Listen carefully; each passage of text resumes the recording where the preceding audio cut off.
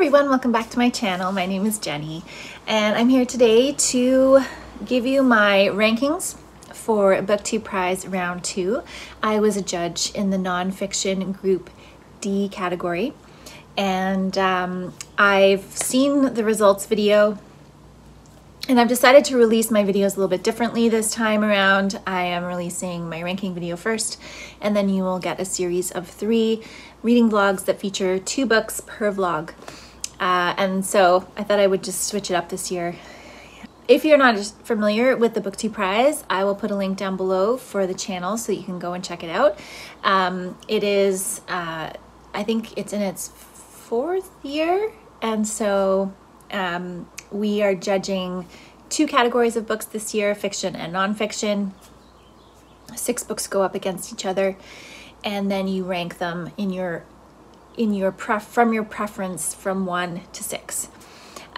So in my group D, which I will show you right here, there was a very good mixture of books in this group, I would say.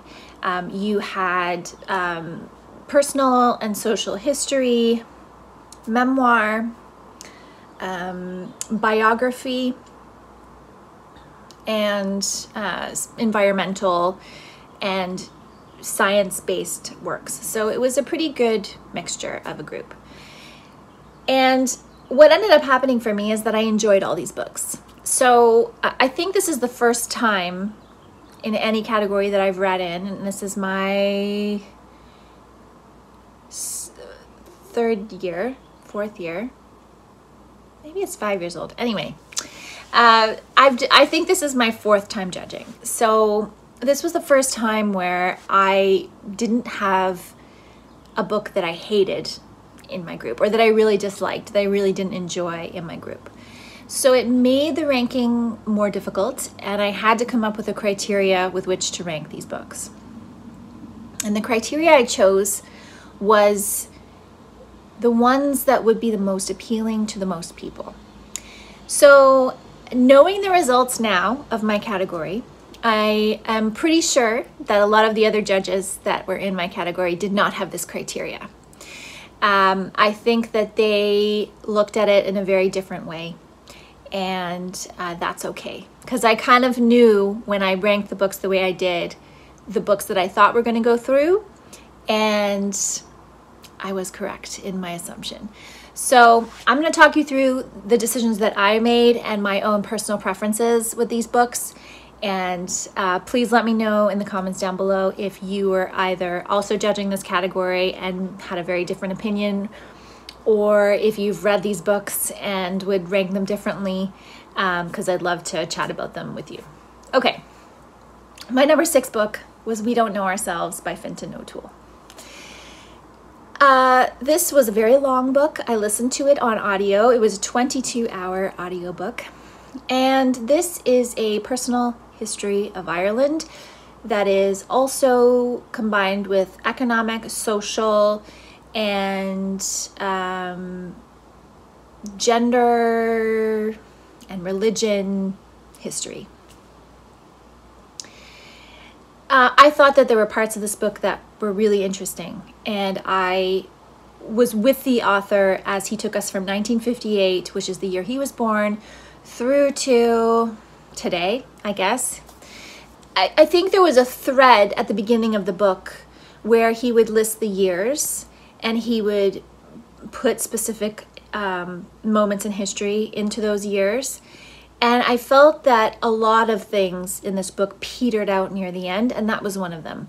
So the through line was very strong for the first, like 1958 to even the late 80s, the early 90s. And then things started to get a bit jumbled, and they didn't feel as clear or as connected as they had in the beginning of the book for me.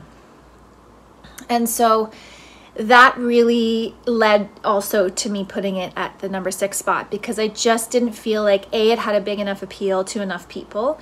If you're really interested in Ireland and very specific points of Irish history, I would say, check it out. But otherwise, I don't think it's that appealing to a big audience. And I also felt that he left out things that should have been included. That's just my personal opinion. So that's number 6. Number 5 was How to Stand Up to a Dictator by Maria Ressa. I did enjoy this, and this was actually one of the books I voted for at the very beginning when we were voting for what books we wanted to be on the list. So I was very excited to read it. This is a memoir, but mostly of her career. Now, she is a career-oriented woman, and so she's not going to have a lot of personal things to put in there, or maybe she chose which personal things she felt were relevant and which weren't. I'm not sure. But again, this book started off weaving her personal life into her professional life, and I thought that went really well. And then somewhere in the book, in the middle, it shifted away from her personal life to becoming completely about the way social media has affected news, because she's a journalist, and her personal achievements professionally.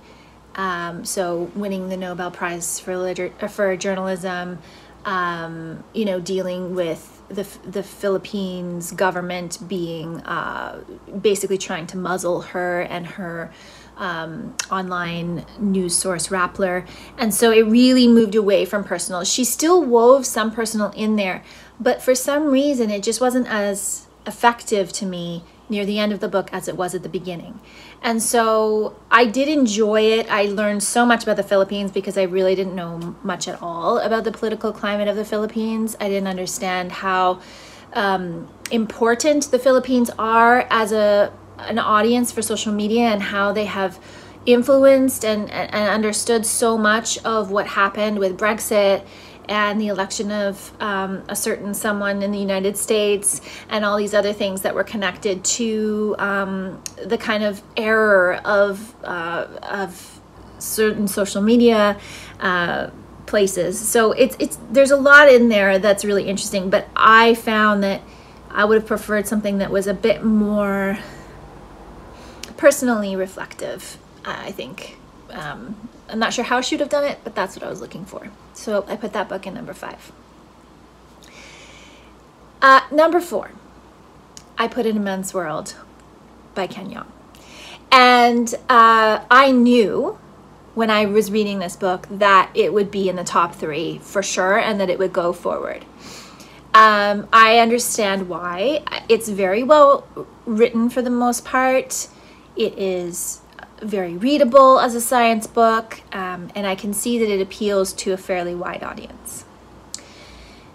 Now, I am not a person that enjoys reading much about science, so I knew that it wasn't a book for me. I knew that I wasn't the audience for that book, and so I did enjoy learning about many of the animals and the traits that they were talking about, and how our senses have evolved, and how, you know, different animals have senses that we can't even understand as humans because we don't have anything comparable. So all those things were really great. But there were other parts of the book that I found to be strange, such as the way he did footnotes, which are really just asterisks that have more text down at the bottom. And I didn't really understand that format. I felt like you either put the notes at the end and let people choose to go read them later, or you include it in the main body of the text. You don't throw these little asides in there constantly for people to decide if they want to read. So I started off reading all of them, and then near the end I just started skipping them because I didn't want that extra text to read. I wanted to just get on with the main part of the book. If that was the important part, then it should have been included with the main part of the book. And also, I just found some of the studies he shared to be a little bit boring, and some of them just like some of the scientists featured and things just weren't as interesting as others. And so you know, while I feel it does have a wide appeal within science readers, I think that science people who enjoy reading science are actually a small category. And I am not one of those people. So I put it at number 4, knowing full well it was going to go through, and it did. So my number 3 pick was His Name is George Floyd by Robert Samuels and Toluse Olorunnipa. And I personally thought that the way that the authors compiled George Floyd's life and shared the systemic racism that brought him to that fateful day in 2020, in June 2020, May 2020, was very well done. I thought they did a great job. It was very hard to read at times. That is to be expected with the subject matter.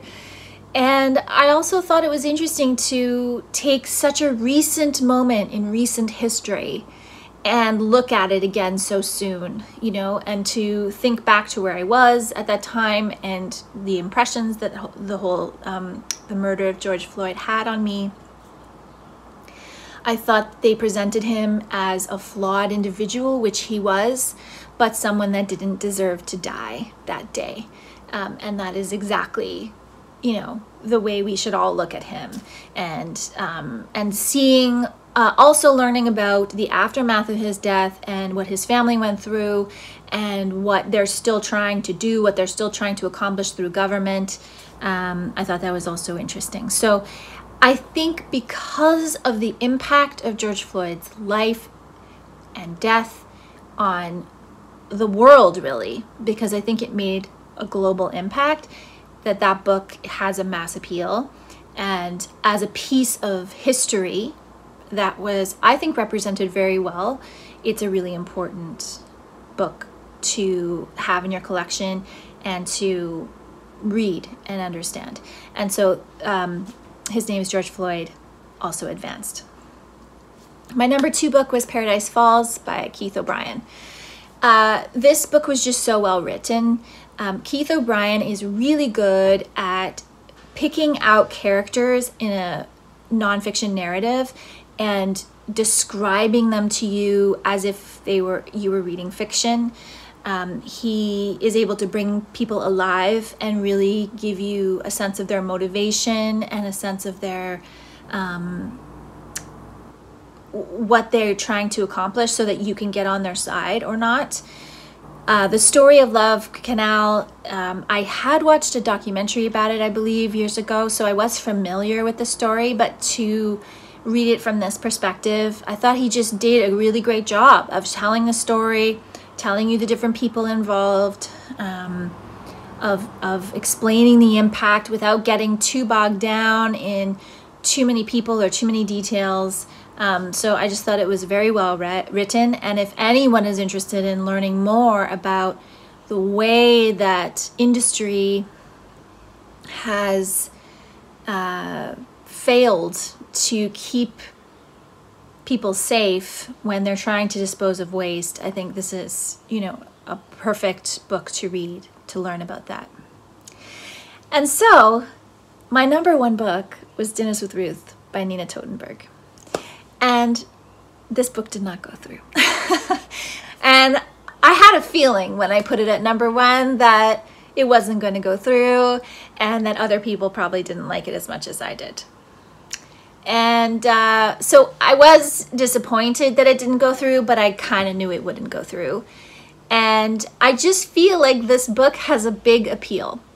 I feel like if you're interested in ideas of friendship, if you're interested in ideas of women who were breaking down barriers in industry in the 1960s and the 1970s, if you're interested in learning about Nina Totenberg's career as a journalist and the important stories that she broke, including the Anita Hill story, if you're interested in learning about the dynamics of a friendship, and not just her friendship with Ruth Bader Ginsburg, but also her friendship with many, many other people, her colleagues, other Supreme Court justices, her relationships with her husbands, I just think it was very well done. She kept things concise. She wrote in a very approachable way. She made me care about a lot of people who I don't know, never will know, but I cared about their lives and who they were.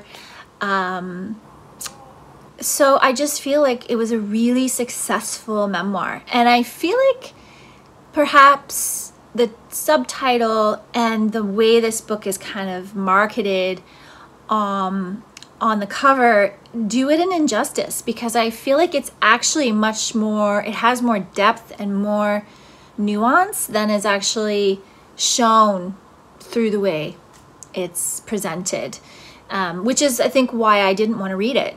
This was actually the book I was least interested in out of all these books in my group. I read it first and I liked it the best. So, you know, what can you say? It's just, I think for me, I find female friendship a very important and underwritten subject.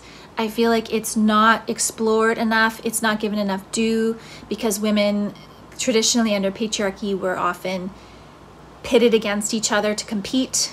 We are assumed to always want to one-up each other, and that there's only so much space for women at the top, so we can't all lift each other up. And this book is like the opposite of that. It's trying to deconstruct a lot of those things. It's trying to show the power that Nina Totenburg feels friendships have, and it's trying to elevate that idea so that I think more women pursue it. And she's not just talking about her friendships with women in this book either. She's talking about friendships she had with men, and she's also talking about friendships across party lines, which I thought was really important in today's political climate in the United States and even in Canada, because you see a lot more division if you are conservative versus left.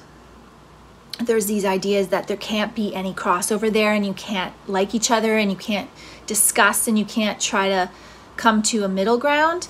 And she very much was part of Washington, D.C. at a time when that still was happening, when there was still respect, when there was still, you know, issues that the two-party sides could see through together. And I thought that that was a really beautiful reminder that a lot of people need right now, because there's so much division and a lot of extreme views that kind of overshadow the reality that we're all human beings, and that we all should be, you know, maybe we disagree on things, but ultimately we need to have a shared idea of what we value as humans, you know, before we let all these other political ideologies influence us. So I thought all those things were really powerful messages that were positive and that were important for people to examine in themselves. And so that's why I really like that book, and that's why I put it #1. So those are my rankings for a BookTube Prize Round 2 Nonfiction Group D. I am not reading in Round 3, but I probably will read for the final round. So please enjoy my vlogs as they come out. There will be 3 vlogs featuring 2 books in each vlog, where I will go into much more detail about all these books if you're interested in learning about any more of them. And I will be back again soon with another video. Thank you so much for watching.